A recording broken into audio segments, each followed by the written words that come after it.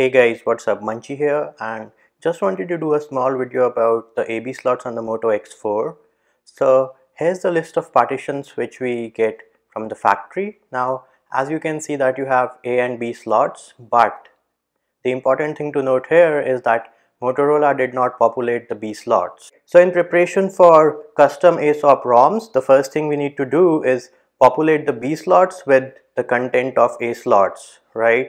So we have a script for that, and that is in my video tutorial on how to install Lineage OS on the Moto X4. Once you have populated the B slots using the script, the next step is to install Twrp Recovery on your Moto X4. Now I have already done these two steps in preparation of this video.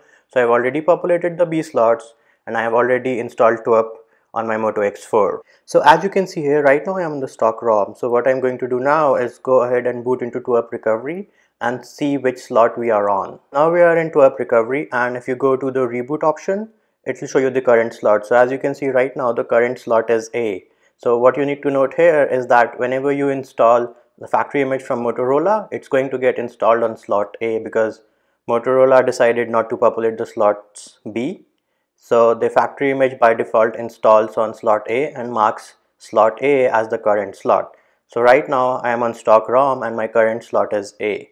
What I'm going to do next is go ahead and install a custom ROM and show you how the slot changes. So we go back to the main menu, and the first step in preparation of installing a custom ROM is to go ahead and do a factory reset. So we go to wipe and we do swipe to factory reset. So this is going to factory reset our device. Next we go back to the main menu again, we click on install, and as you can see I already have Carbon ROM copied. So I'll select that and swipe to confirm the flash. So while Carbon ROM is installing, let me give you an overview of how the slots are switched. So in the device tree we have a package, or say a module called boot control. Now this is included for Motorola Moto X4 while building any custom ROM.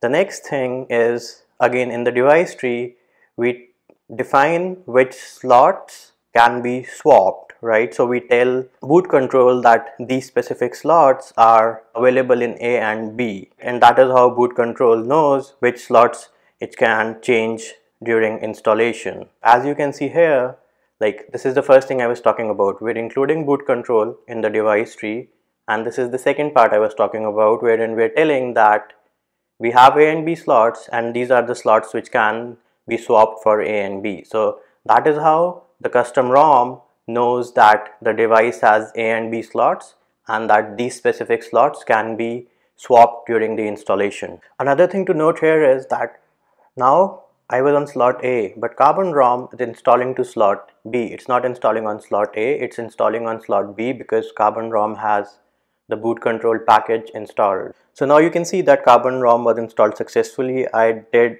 forget to install Twrp, so I'll go back and select the Twrp installer and swipe to confirm flash. What you'll note here is that Twrp installs on both slots.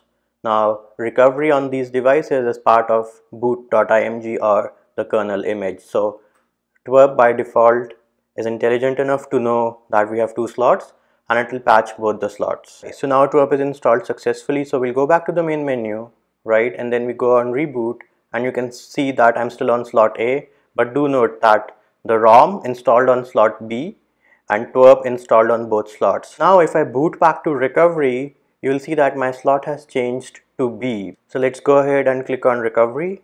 So we've booted back into Twrp Recovery, and now if I go to the reboot menu, you'll see that my current slot is set as B. Right now, in order for me to successfully boot into Carbon ROM, I have to do a fastboot -W from the bootloader mode. So I'll go ahead and do that and be back.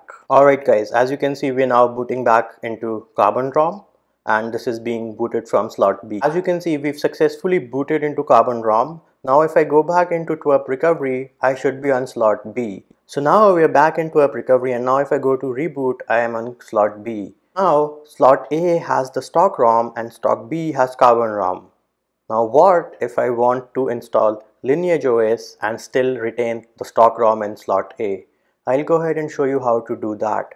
The first step into doing that is you have to copy the Lineage OS ROM and then we'll go ahead and change the slot to A and reboot back into recovery, and we'll see that the slot is A, and now if you flash Lineage OS, it will flash on slot B, which would be on top of Carbon ROM. So let me go ahead and copy Lineage OS, and I'll give you a demo on how to install Lineage OS on top of Carbon ROM in slot B and keep the stock ROM in slot A. So guys, I just copied over Lineage OS and Twrp again because I did a fastboot -w and my internal memory was wiped. So if I go to the install menu, I'll see Lineage and Twrp, both the zip files. Now I go into reboot and my current slot is B. So I select my current slot as A. I need to go ahead and reboot back into recovery, and that will confirm that I am on slot A. So I go ahead and select recovery. Now I am back in Twrp Recovery. If I go to reboot, my current slot is A, which is where my stock ROM is. So I'll go ahead and do a wipe, and now I'll go ahead and do install and select Lineage OS, add more zips and add the Twrp zip file and swipe to confirm the flash. So now Lineage OS and Twrp both installed successfully. We'll go ahead and click on back, and we'll go to the reboot menu, and as you can see, I'm on slot A. Now if I go back and reboot into recovery again, it should change to slot B. Now if I select reboot, you can see I'm currently on slot B. So I'll go ahead and click and reboot into system. So as you guys can see, we are now booting into Lineage OS, which we just installed, and Carbon ROM is overwritten with Lineage OS. We have successfully booted into Lineage OS. Let me go ahead and skip all these things. As you can see, we are on the latest unofficial Lineage OS build. Now if I go ahead and reboot back into Twrp Recovery, I'll show you how you can go back to stock system, because the stock ROM is still installed in slot A. So now I am back in Twrp Recovery, and if I go to reboot, my current slot is B. So what I'll do is I'll go ahead and change it to A. Now it's changed to A, and do a reboot system. So there you hear it. Now it's booting into the stock ROM. So right now I am dual booting. I have the stock ROM in slot A and I have Lineage OS in slot B.